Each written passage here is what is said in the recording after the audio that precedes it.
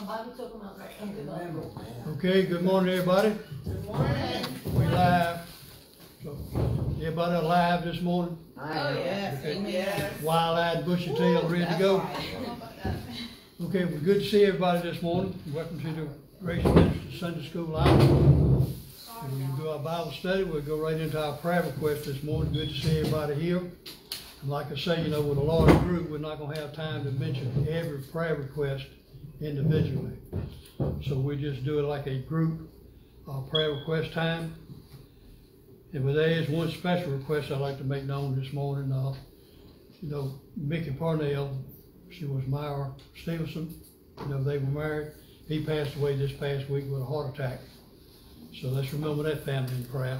That's Mickey Parnell and Myra. So let's remember that family in prayer this morning, passing of a loved one. Okay? Does anybody have any prayer requests upon the hearts this morning? Just raise your hand. The Lord knows all about it. And like I said, just make it known in your prayer time. And just pray God to answer according to His precious will. And we always need to ask for grace to accept God's will or whatever it is. You know, a lot of times God don't answer prayer right away. Sometimes He don't answer the way we think He should. Sometimes we don't think He hears us at all. But He does hear us. He will answer according to His time and His purpose and His plan. Because we know God has a purpose for everything that takes place in our life, no matter what it is. The good, the bad, and the ugly. So next time you look in the mirror, don't feel too bad. God's got a plan. That's the way I look at it. So anyway, let's go to the throne of grace and ask God to bless our study time this morning.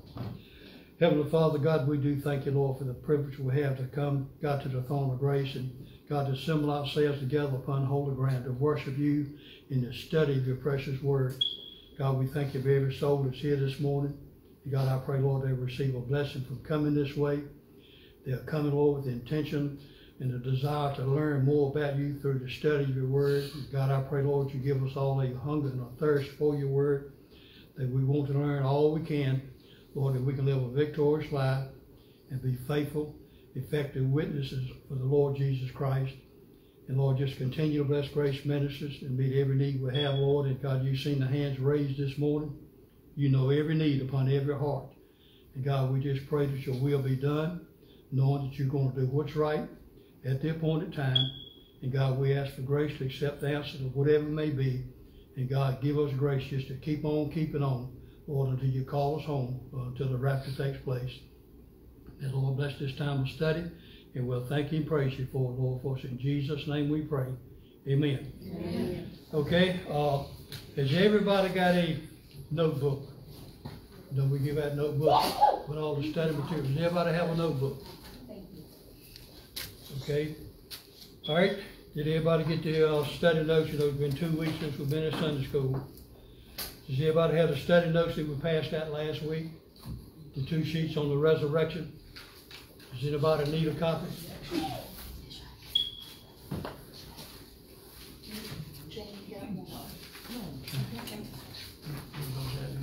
We got another one to give out. Okay, these sheets that I'm giving out, we'll be on looking at page 2 this morning. Because we'll go back and study page 1 in depth later. So we're just reading. What scriptures are we studying in Sunday school for this period of time? Remember what book and chapter? Corinthians. 1 Corinthians chapter 15. Now, what are we studying on in chapter 15? The importance of the resurrection. The importance of the resurrection. So like I say, that's why we're studying this, so you'll understand the importance. Everybody knows about the resurrection. You hear it preached, you hear it taught. And we just kind of take it at face value, but we never really studied, looked into it, the importance of it. Because as we said last week, without the resurrection, there would be no gospel, there would be no salvation, there would be no redemption. You'd still be dead and trespassing your sins, and then when you died, you'd die without hope. Your body would just whatever. So that's why we're studying, we're trying to get the importance of it. Now the sheet she's giving you out right now, some study notes I had, I just put them together and copied off on the sheet. Kind of breaks down 1 Corinthians chapter 15. And we looked at the first 2 sections week before last. How many of you remember what we covered in those 2 sections? we're gonna review just a short time, then we'll go to number 3 on this, but we're gonna look at number 1 first, so she finished giving out the sheets. So when you studying this, how many of you been reading and studying on chapter 15 this week? Any week in the past? And I'll ask if you would to please read chapter 15 of 1 Corinthians. Try to read it every day. Get familiar with it. Because see, that's how you get familiar with Scripture, and how you memorize and learn Scripture is repetition. You got to read and reread and reread and reread. Read it every day. It doesn't take long. I know everybody have busy schedules. You have to make time to study. Study is hard work. It takes time. And a lot of people omit study because of that very reason. Well, it just takes too much of my time. It's just too hard. I don't understand.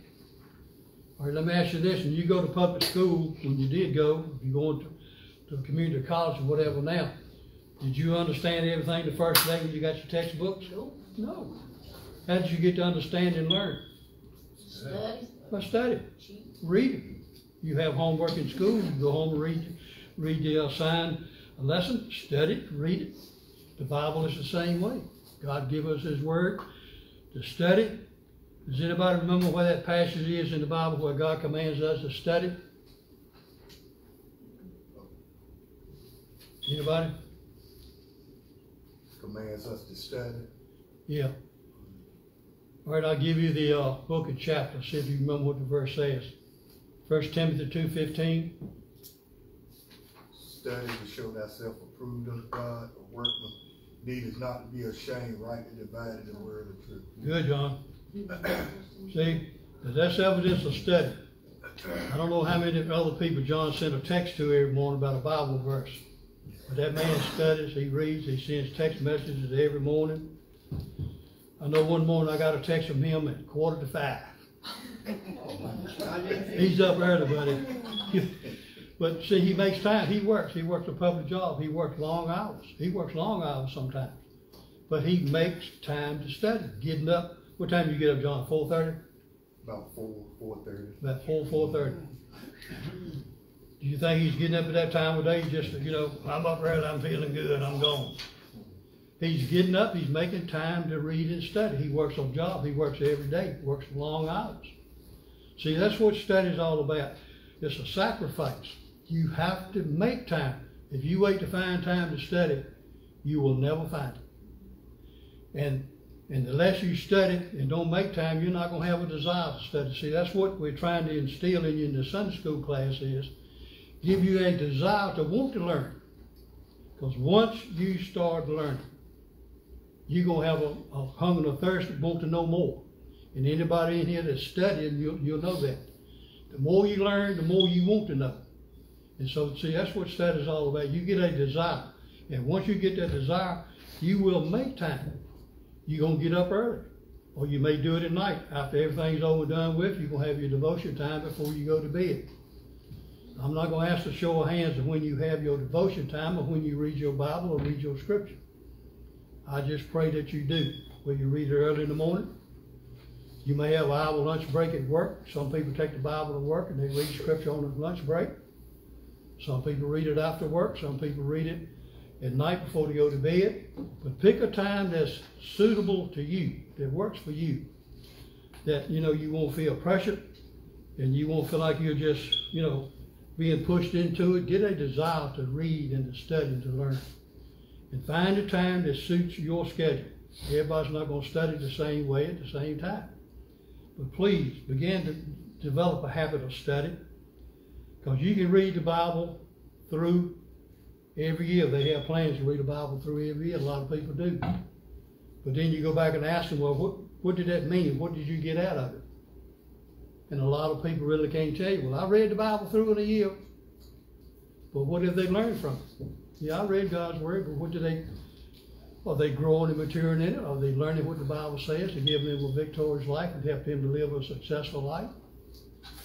So this is how you have victory in your life. How many of you had struggles this past week? If you're living and breathing, you had them. Because Satan showed his ugly head somewhere along the way. Tried to hinder you in some way or another. Tried to prevent something. Or trying to get you upset, trying to get you off track, or trying to lead you back into the addictions you may be struggling with or problems you be having. And so how do you deal with that? How do you survive that? You've got to go to God in prayer and read God's word, and he gives you scriptures.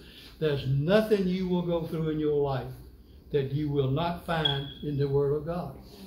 He tells you how to deal with it. He tells you how to handle it.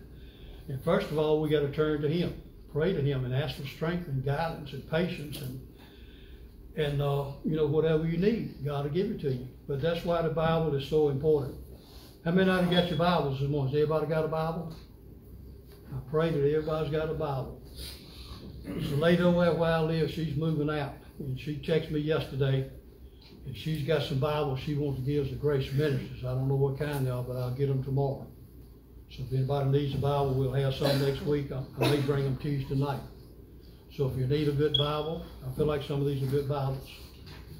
So I'll bring them. So if anybody don't have a Bible, please get one.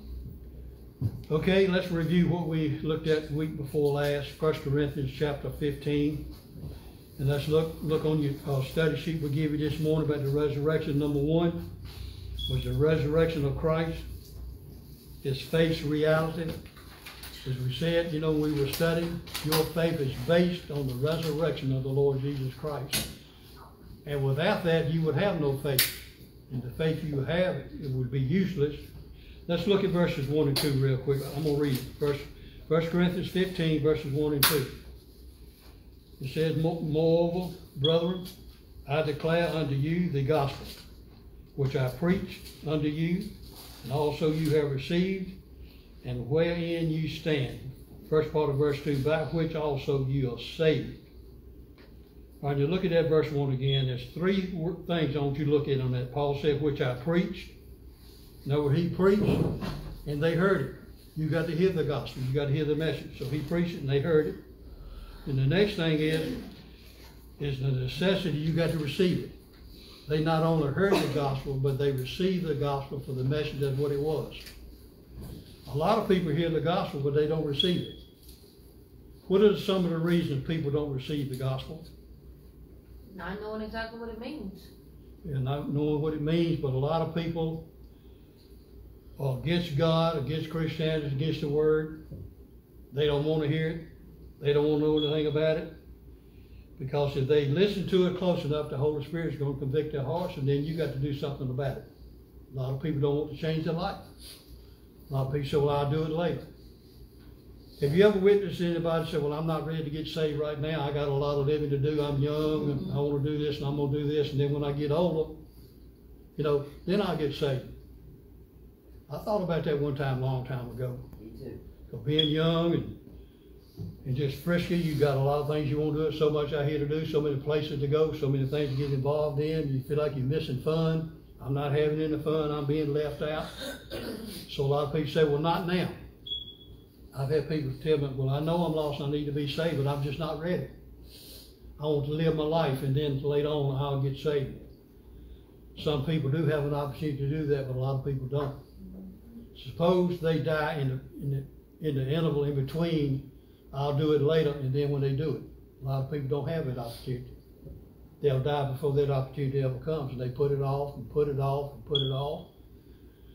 Just like a lot of people in addiction, other sinful problems. We just put it off and you diddle-daddle, you're going to hang on to a little bit of this and a little bit of that. I can do both, and then, maybe later on I'll just completely be able to give it up, and then I'm going to surrender my life to Christ. Without a show of hands this morning, how many of you have really surrendered your life to Christ? Without show of hands. Because I don't want to embarrass anybody that don't raise their hand. But you just think about your own personal, look at your own personal life right now. Have you heard the true gospel? Did you receive it? And look at the last part of it, and stand in it. What does it mean, stand in the gospel? And that's why the King James words it, but other translations word it another way. Live by it. You live by it. You live by the gospel of the Lord Jesus Christ. You heard it, you believed it, and you received it, and then you live by it. That's how you have victory in your life, no matter what's going on in your life. You get victory through the word of the Lord Jesus Christ, where he tells you how to deal with it, what to do with it, and how he handles it, and gives you the grace, the saving grace that you need. So, you know, that's why it's so important to study, where you got to hear the word, you got to believe and receive the word. What is the salvation scripture we use so much on hearing and believing and receiving? You go tell somebody the gospel message?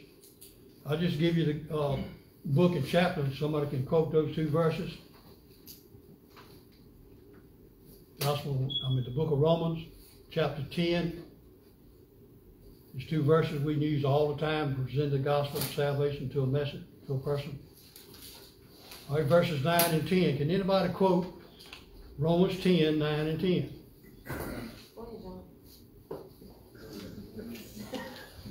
John, give everybody else a chance before you come in on it.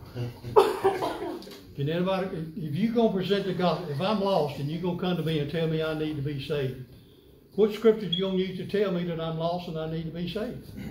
What do I need to do? Romans chapter 10, verses 9 and 10. Everybody that's ever been saved and know the gospel should know those two scriptures, because you use those two when you witness to a lost person. Then, of course, you follow that with verse 13. Can anybody think for a minute? Turn to your Bibles. If you can't quote, just turn to Romans chapter 10, verses 9 and 10. And underline, circle, do whatever you have to highlight. Well, John, can you quote them? Not putting you on the spot, but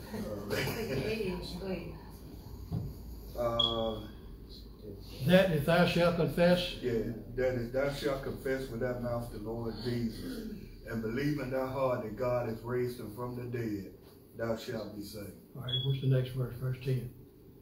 For with the mouth man confesseth unto righteousness, and with the heart man believeth unto salvation. That's it. See, that's the gospel message right there. That if thou shalt confess with thy mouth the Lord Jesus and believe in thine heart that God hath raised him from the dead, the resurrection chapter. You have got to have belief in the resurrection of the Lord Jesus Christ, or you'll never be saved. You cannot be saved apart from the resurrection of the Lord Jesus Christ. See, and you got those three words from 1 Corinthians chapter 15 verse 1, where he preached, they heard it, they received it, and then they stand in it. So Romans 10, 9 and 10, that if thou shalt confess with thy mouth the Lord Jesus, and believe in thy heart God hath raised him from the dead, thou shalt be saved. For with the heart, not the mind, with the heart. For with the heart. You got to be in the heart. You know, a lot of people are saved in their mind, but it's never been to their heart. How can you tell the difference between a person that's got mind salvation and heart salvation?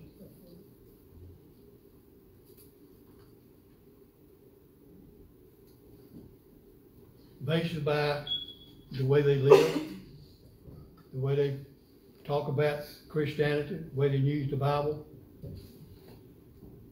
Did you know you can have mind salvation and die and go to hell? You can believe it all you want to. That's not going to save you. Believing is not enough. Paul says, I preach, you heard it, but then you received it. A lot of people hear the gospel.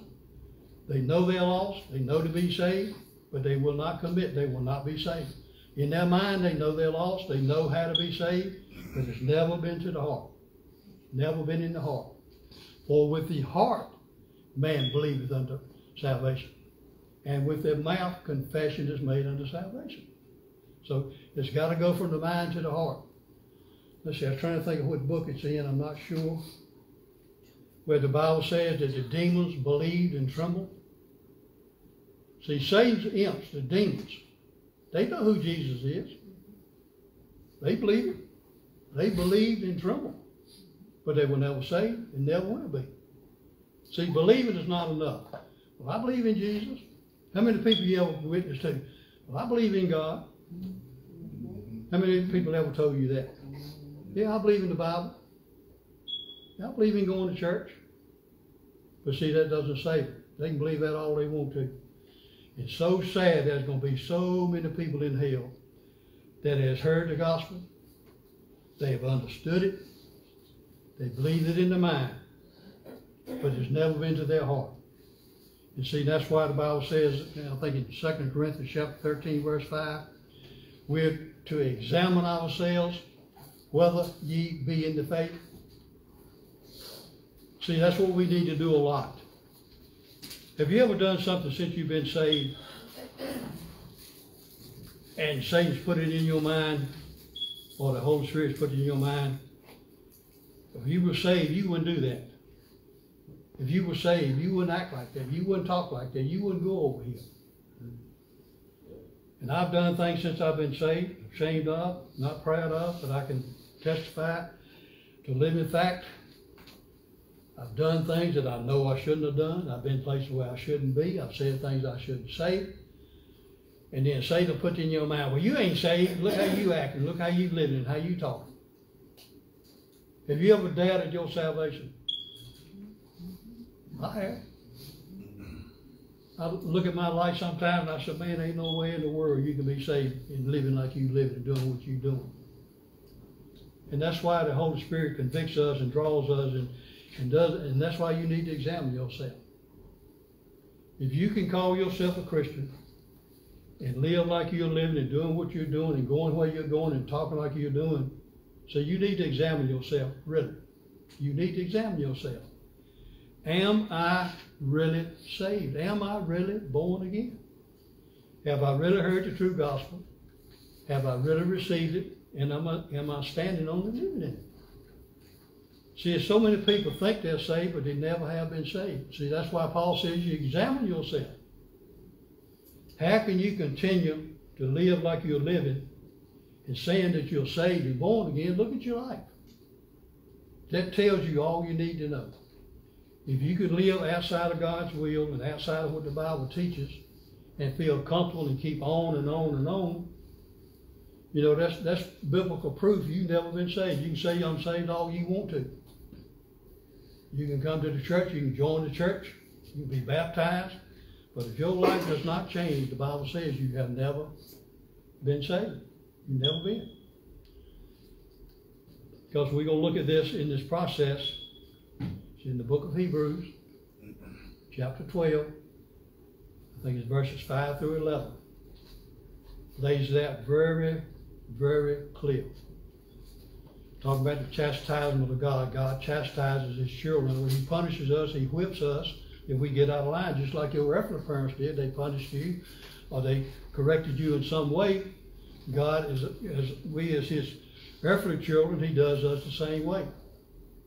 And it tells us in Hebrews chapter 12, starting at verse 5, I think it's long down about verse 7 or maybe 8.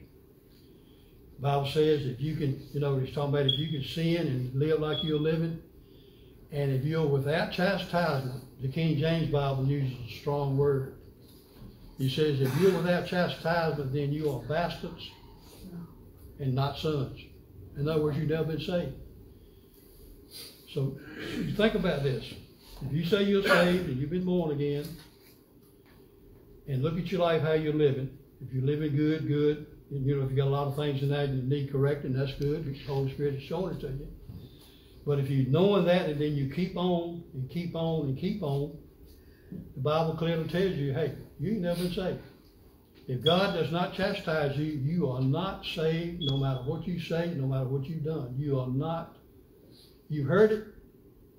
You actually received it in your mind, but maybe not in your heart.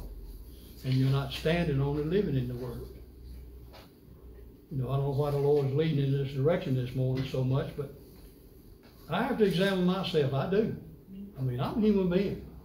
My mind goes crazy sometimes. I think things I shouldn't think. I look at things I shouldn't look at. I talk about people when I shouldn't talk about. I mean, I'll be honest. How many of you can relate to that? We all do.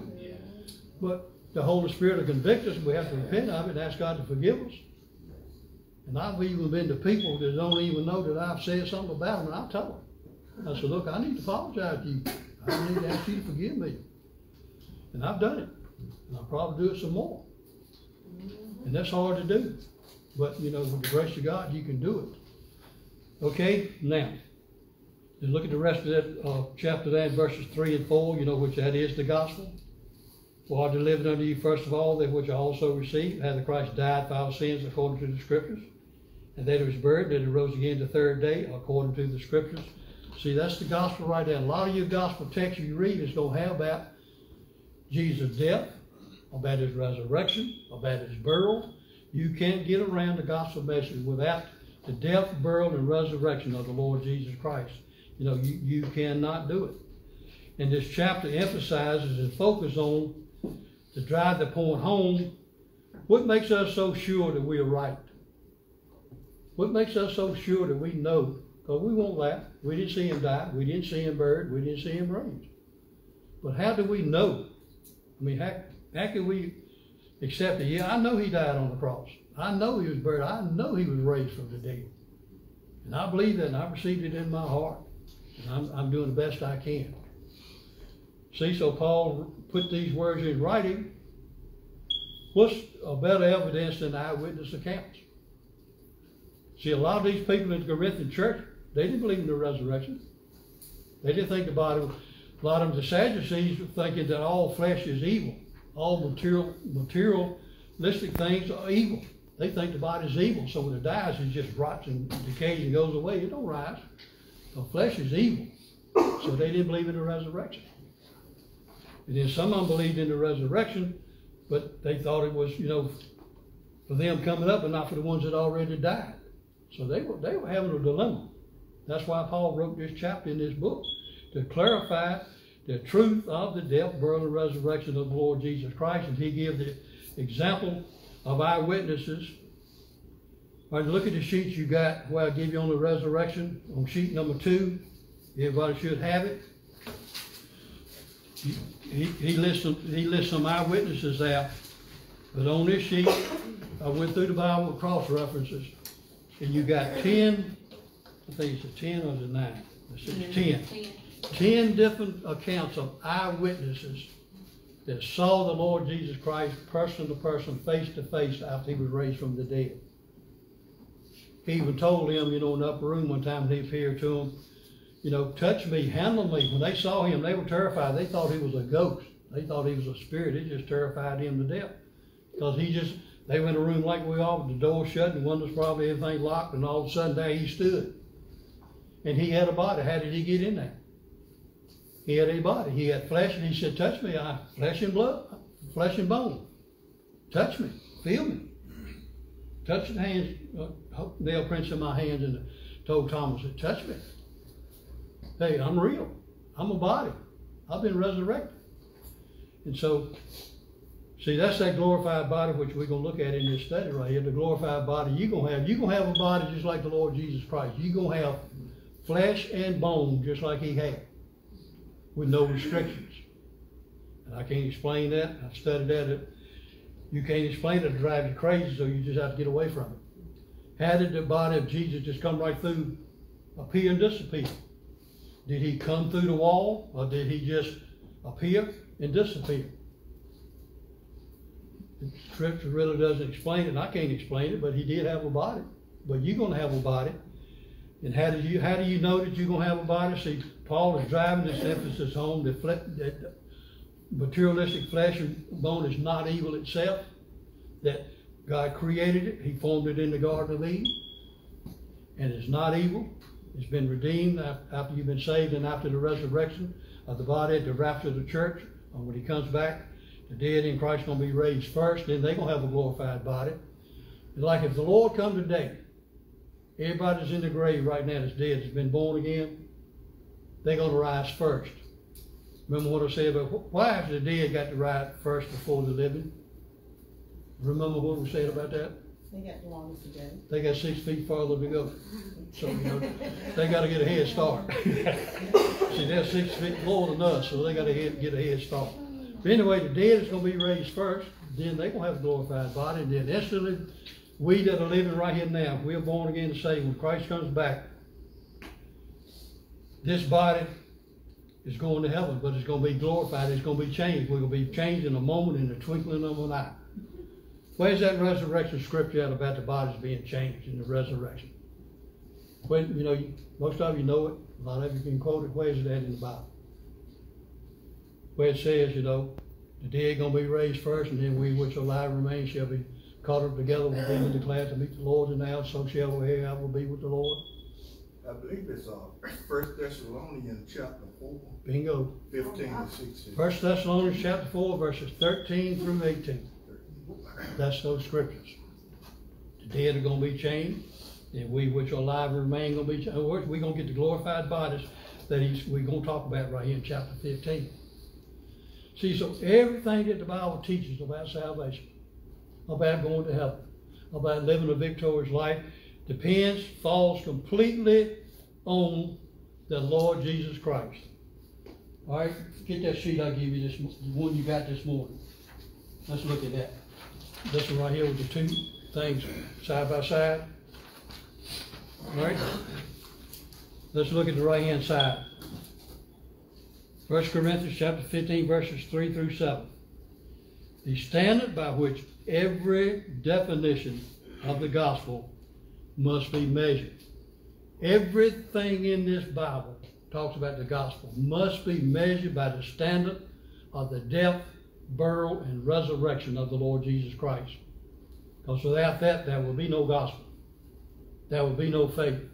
There will be no hope. So let's look at what the rest of it says right here.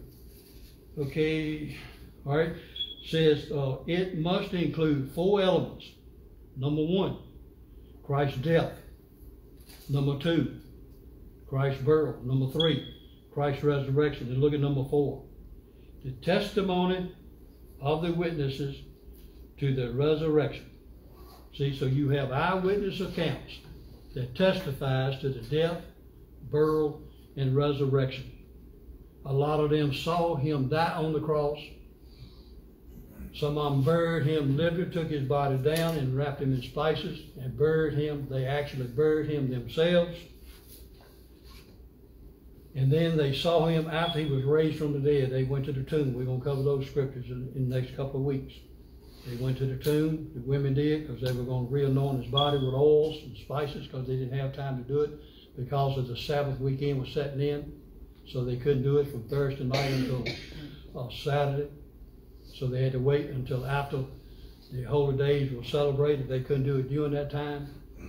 That's why Christ had to die and take him down off the cross before 6 o'clock, because their day started at 6 o'clock.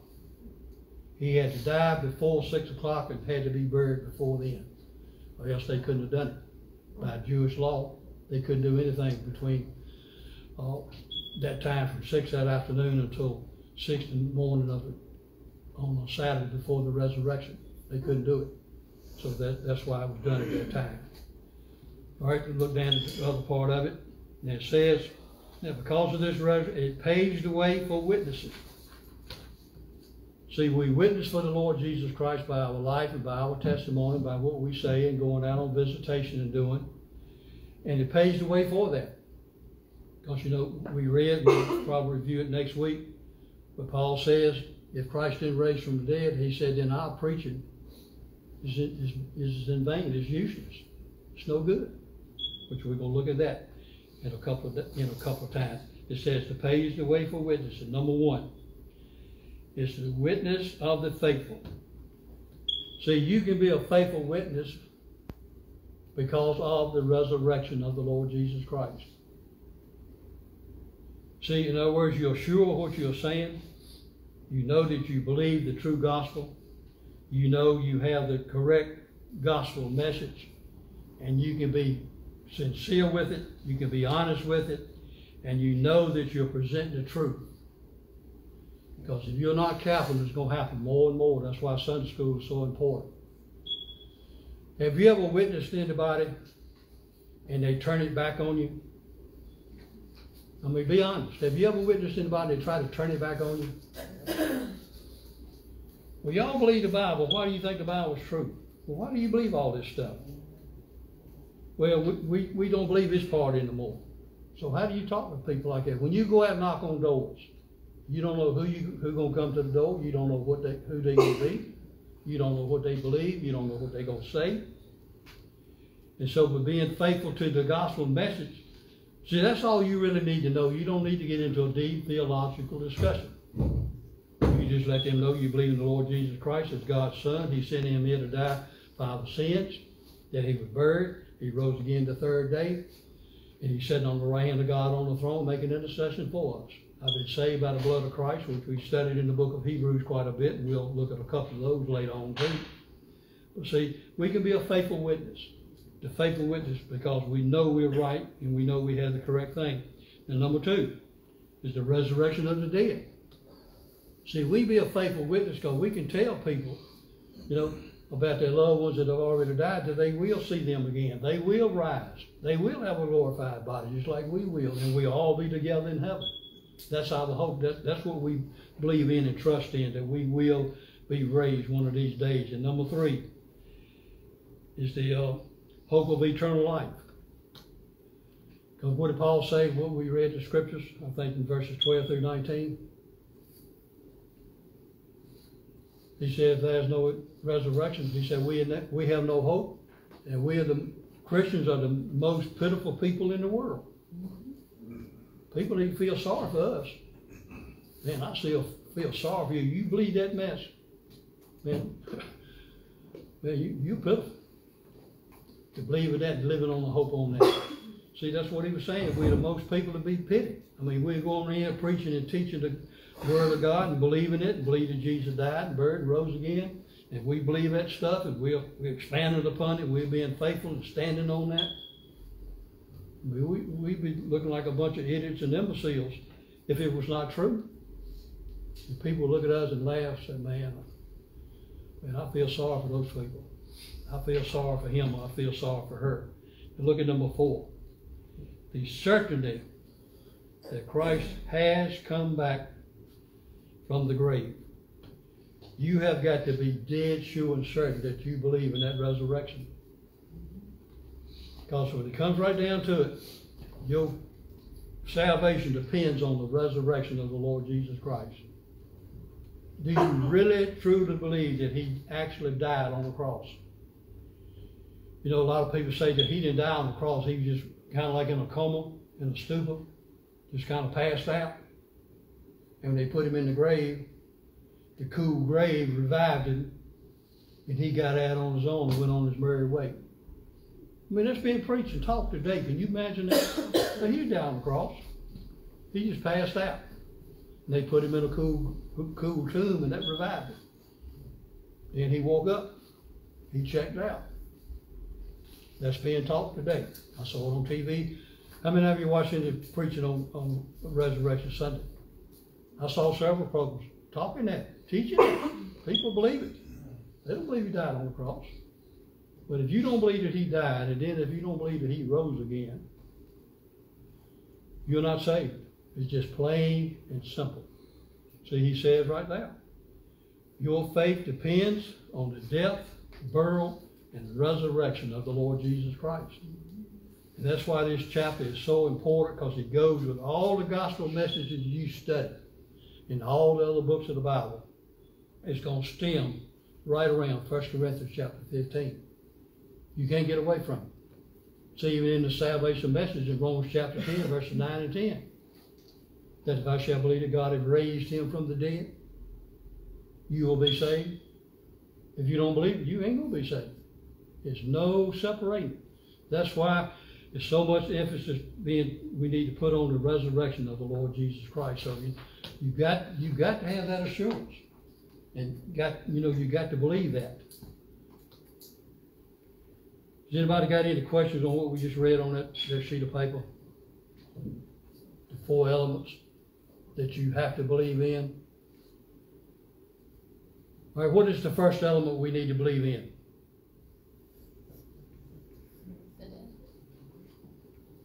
What is it? The death. What is the second element? That he was actually buried. What's the third element? The resurrection. That he rose. All right, what's the fourth element? Testimony and witnesses. They say we weren't there, So how do we know? By the eyewitnesses, right in the account, Paul wrote down the eyewitness accounts of people that actually saw him, talked to him, touched him, fellowship with him, eat with him, and at last they saw him physically, bodily, visibly ascend to heaven. That's in Acts chapter 1. They saw him go. And what does the Bible say when he comes back? What's going to happen? In Revelation, what does it say? All right, they saw him leave. And what does it say in Revelation? Every eye shall see him coming back. See, the second return of Christ is in two parts. A lot of people don't believe that. A lot of people don't believe in the rapture of the church. It's going to happen. It's going to take place. They don't believe that. A lot of people are preaching, teaching that today. There's going to be no rapture. You know. But the Bible says he's coming back in 1 Thessalonians chapter 4. And when he comes back that time, all eyes are not going to see him. Only the saved, born again people will see, they'll hear the trumpet. When we rise, we'll see Jesus and he'll take us to heaven. That's called the rapture of the church. That's going to last, we'll be there 7 years while the tribulation period is going to set in. When the church is raptured out, the tribulation is going to set in, it's going to last 7 years. And then at the end of 7 years, Christ is coming back in Revelation chapter 19. This first time he came as Savior, the second time, how is he coming back? The first time he came as Savior. The next time he comes back in the Revelation, how is he coming? Judge. As judge. He's coming back as a judge, not as a Savior. He's coming back to judge. Judge this world and the people in it. So the first time he came as a Savior. The second time he's coming as a judge. And when he comes back that second time, everybody that's here on the face of the earth will see him coming. And what else are they going to see? They're not only going to see him, who else are they going to see? Who? Lucifer. No. Satan. He's going to see us. See, we're coming back with him. And we're going to be riding on white horses, dressed in white robes. Look at Revelation chapter 19. He's going to be leading the army out of heaven. He's going to be dressed in his warrior clothes as the judge of this world. And all the saints will be coming back with him. We're going to be coming back. We're all dressed in white robes, riding on white horses. And the world's going to see that. Can you imagine if you're lost and undone and the church has been taken out of here and you're here on this earth and all of a sudden, you know, you look up in the sky, you know, you see these comments and medias and all kind of things going on and people just so amazed and the astronomers are studying. But one day you think about what they're going to see. They ain't going to need no astronomer that day. They ain't going to need no telescope. It said he's going to be coming out of heaven and we're going to be riding with him. Multitudes and multitudes and millions coming back with him. And every eye on earth is going to see that. Can you imagine? You here on earth and you look up and you see that coming. You see him coming as your judge. And all the saints coming with him. You know, your mind can't even fathom that. And you try to witness to people, tell them what's going to happen. They'll laugh at you, they'll mock at you, they'll scoff at it, make fun of it. It's so sad. How many of you know it's harder and harder to witness now? It's harder to witness to people because their hearts are so cold and got so hard. And the way the world is today, the way the churches have turned, gone apostate almost, teaching false doctrine, false religions. People just, a lot of people not subjected to the true gospel. You know, it's so sad. Think about this. There's a lot of people who's never heard the true gospel. It may be somebody right here in Henderson that has never really heard the true gospel. They may have heard preaching, they may have heard teaching and message, but is it the true gospel? See, that's why Paul says we stand on what we believe. We stand on this gospel. And it all relates to the resurrection. So, see, that's why we know we're right. Because the Bible backs it up. It gives evidence. We have eyewitnesses. And we believe this. We heard it, we believed it, and we received it. So that's how we stand on what we believe, why we preach and teach what we do. And that's why it's so important to be witnesses for the Lord Jesus Christ, because there's so many people that's never heard the true gospel. You know, my short testimony was when I was raised in a Baptist church, but it was liberal at that time because I didn't know anything about what liberalism was. I'll tell you the church, it was New Sandy Creek Baptist Church, one of the greatest churches in Vance County. Preach and teach the gospel. Back then they did. Back in the 40s and 50s, it was liberal, which I didn't know anything about it. And we were told, when you get 12 years old, you join the church. So they had a summer revival, and all the kids were told anybody 12 and over go down and join the church. So it was about 15 of us in at that age. So we all went down. The preacher set us on the front row there, and he come back down the line. He said, "You want to join the church?" I said, "Yes, sir." He said, "Sit right here." "You want to join the church?" "Yep, sit right here." That's all we were asked. "Do you want to join the church?" Yeah, we joined the church. Baptized in Wellers Mill Pond down there on the Wellers Mill Road. Many years ago, we baptized in that pond. We had a big baptismal service. And from that day, from when I was 12 years old until I turned, 1 week before I turned 28, I heard the gospel and got saved. But between age 12 and 28, I never heard the gospel. Didn't know what the gospel was. Anybody witness to me? You know what I tell them? What a lot of people say today. I joined the church. I've been baptized. Have you ever talked to anybody like that? Have you ever asked anybody to say, "Well, yeah, I belong to so-and-so church. I'm a church member. I've been baptized." See, that's what I heard. That's what I believed, and that's what I lived on. See, all about the grace of God, He allowed me to live long enough to hear the gospel preached.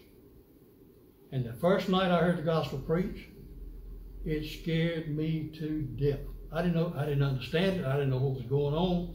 The Holy Spirit got a hold of my heart, and I didn't know what it was all about. I was terrified. But I didn't go down to the front and get saved. And I told my wife when we left there, Shannon, that was up at Grace, up at the background.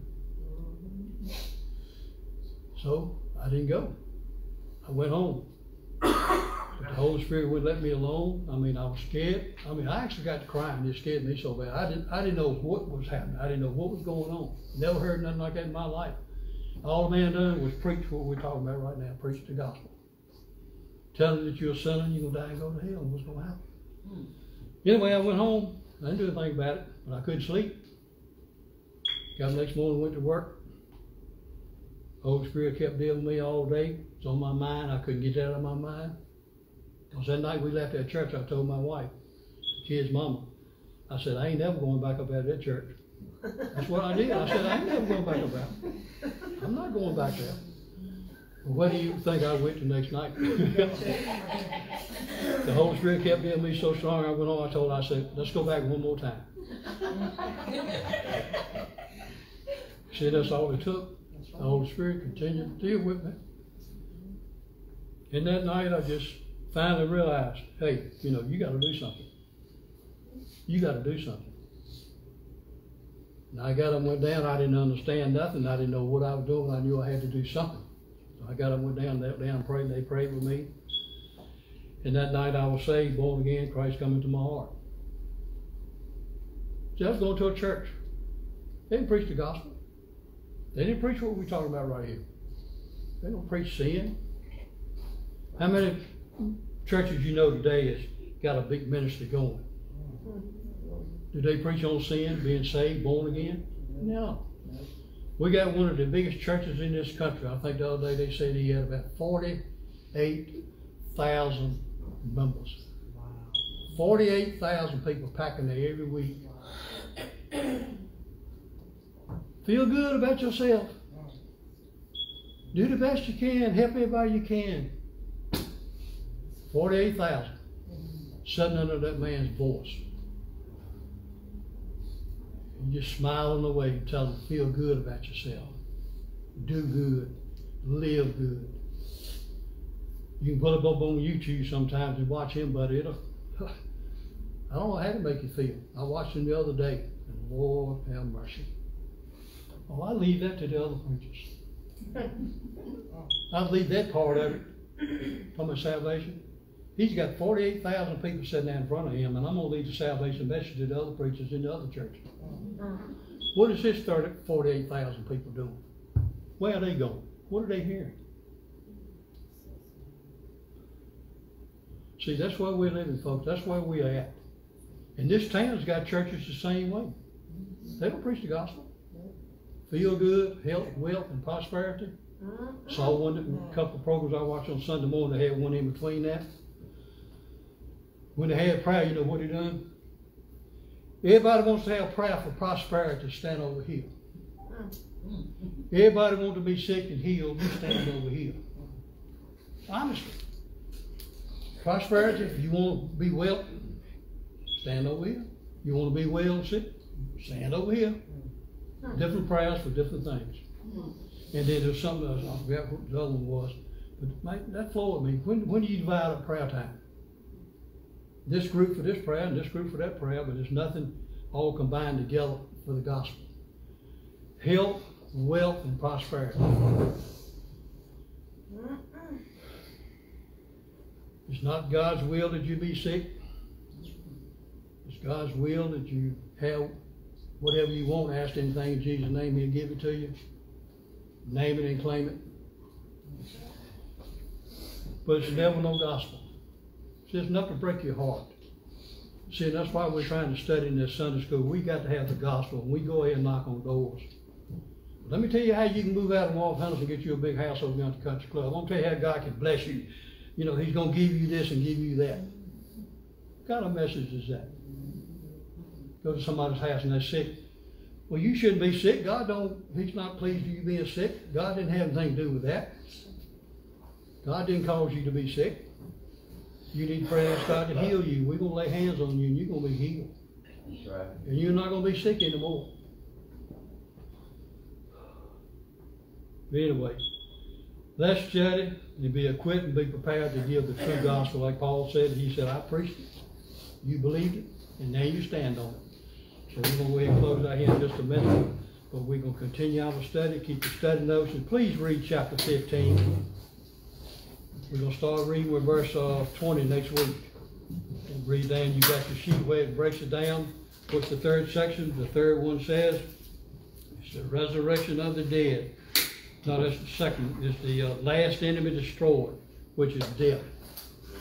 See, that's the enemy that's going to be destroyed. It's death, the last one. And we're going to look at that part of it. Because, see, they would still feel, like I said, they didn't believe in the resurrection. They believed that the body was evil. When it died, he just rotted away. God don't want your body because it's evil. All spiritual stuff. But anyway, anybody got any questions on what we've talked about this morning? Any questions at all? No question is too simple. And nobody's going to laugh at it or mock at it. If you got a question, you need an answer, no matter how simple it may seem. Never fear about asking a question, because if you got a question, you need an answer. And if we can't answer it, I'll tell you I don't know, and we'll get it next week. And I'm not going to give you an answer off the wall. Okay? It ain't a question. You know, this God is really good. Say what? God is really good. Yes, He is. Yes, he's better to us than we deserve, that's for sure. Like, we had a man in our church, was Brother Morris. A lot of you know him. He's dead and gone on now. But you all ask him, Brother Morris, how you doing today? You know what he would always say? You remember what came what he would say? Better than I deserve. He'd always say, better than I deserve. That was his favorite saying. He said, better than I deserve. Amen. We all doing better than we deserve. We don't deserve anything. It's all by the grace of God. So Paul said right in these scriptures, by the grace of God, I am what I am. We didn't have anything to do with it, folks. It's all God. Bless His holy name. All right, let's go ahead and pray. We're going to close out. And I'm going to ask my pastor if he will close us out in prayer. Dear most gracious Heavenly Father, Lord, we just thank you for this privilege to be able to sit and hear the gospel. Lord, and just thank you so much for what you have done in our lives and what you have done through this ministry, Lord. We just we praise you now. Lord, we just pray that this will be used to go out and just grow the kingdom and teach us and get us ready, Lord, to be able to know how to present the gospel. And we also ask that you would prick hearts and you would just have everybody minds right and comfort for the service next door, that if it's a lost soul watching or sitting in this building, Lord, that's never called you, Lord, we pray that today will be the day of a new life. We just thank you and praise you, and we ask all these things in Jesus' name, and everybody said, Amen. Just want to say, appreciate y'all coming this morning. We're going to come back next week. Look around the ones that are not here. Let's call